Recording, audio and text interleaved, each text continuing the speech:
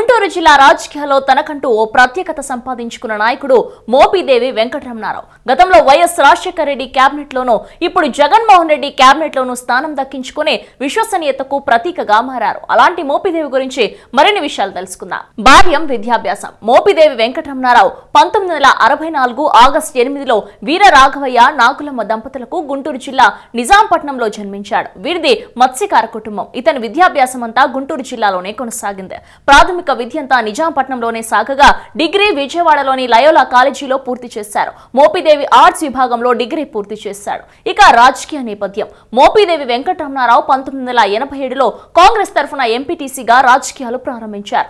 ఎంపీటీసీగా ఎన్నికైన తర్వాత నిజాంపట్నం మండలాధ్యక్షుడిగా ఎన్నికయ్యారు. ఆపై 1989, 1994లో కూచినపూడి నియోజకవర్గం నుంచి కాంగ్రెస్ అభ్యర్థిగా పోటీ చేసి మొదట 52, ఆ తర్వాత 1100 ఓట్ల స్వల్ప తేడాతో ఓటమి పాలయ్యారు. అనంతరం 1999, 2004 ఎన్నికల్లో అదే నియోజకవర్గం నుంచి విజయ బావుటా ఎగరవేశారు. నియోజకవర్గాల పునర్విభజనలో కూచినపూడి రద్దవడంతో 2009లో రేపల్లె నుంచి కాంగ్రెస్ అభ్యర్థిగా పోటీ చేసి గెలుపొందారు. వైఎస్ రాజశేఖర రెడ్డి క్యాబినెట్ లో ఓడరేవులు, పెట్టుబడులు, మౌలిక వసతులు, సాంకేతిక విద్య, న్యాయశాఖ ఇలా పలు మంత్రి పదవులు నిర్వహించారు. 2011లో కిరణ్ కుమార్ రెడ్డి క్యాబినెట్ లో ఎక్సైజ్ శాఖ మంత్రిగా బాధ్యతలు చేపట్టారు. అయితే 2014, 2019 ఎన్నికల్లో వైకాపా అభ్యర్థిగా పోటీ చేసి ఓటమి పాలయ్యారు. ఎన్నికల్లో ఓటమి చెందినప్పటికే తనకు తోడుగా నిలిచేందుకు జగన్ మోపిదేవికి తన క్యాబినెట్ లో అవకాశం కల్పించారు. ఇక వాన్పిక్ వివాదంలో మోపిదేవి. జగన్ ఆస్తుల కేసులో మోపిదేవి వెంకటరమణ 16 నెలలు జ్యుడిషియల్ రిమాండ్ లో ఉన్నారు.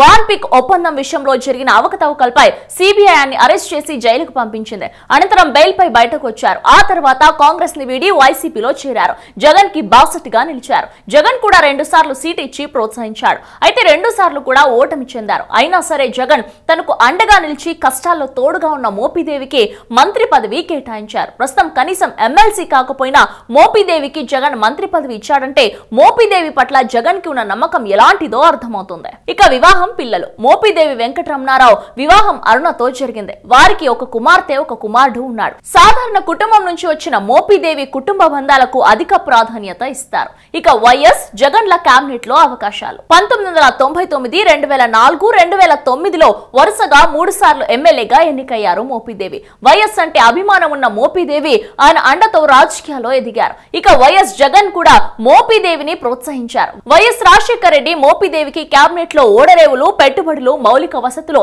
సాంకేతిక విద్య, న్యాయశాఖ ఇలా పలు మంత్రి పదవులు ఇచ్చి ప్రోత్సహించారు. ఇక జగన్ కూడా మోపిదేవికి అండగా నిలిచారు. 2 సార్లు ఎమ్మెల్యేగా అవకాశం ఇచ్చారు. అలాగే 2 ఎన్నికల్లో ఓటమి చెందిన మంత్రిని చేసి తను నమ్ముకున్న వారికి న్యాయం చేస్తానని చాటి చెప్పాడు. గ్రామ స్థాయిలో ఎంపీటీసీగా జీవితాన్ని ప్రారంభించిన మోపిదేవి తనదైన కృషి, పట్టుదలతో రాష్ట్ర మంత్రిగా ఎదిగారు. తను ఆదరించిన వారికి అండగా నిలవాలనే లక్ష్యంతో జగన్ కి బాసటగా ఉండే జగన్ మంత్రివర్గంలోని స్థానం దక్కించుకున్నాడు. గత మంత్రి పదవి చేదు జ్ఞాపకాలు మిగిల్చగా ఈసారి ఆయన మంత్రిగా మరింత ఉన్నతంగా ఎదగాలని ఆశిద్దాం.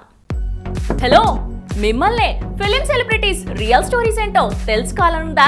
లేటెస్ట్ గా రిలీజ్ అయ్యే మూవీ రివ్యూస్ నేను చెప్తే వినాలనుందా? ఇంకెందుకు ఆలస్యం, యోయో టీవీని సబ్స్క్రైబ్ చేసుకోండి. అలాగే మర్చిపోకుండా యోయో టీవీ యాప్ ని కూడా డౌన్లోడ్ చేసుకోండి.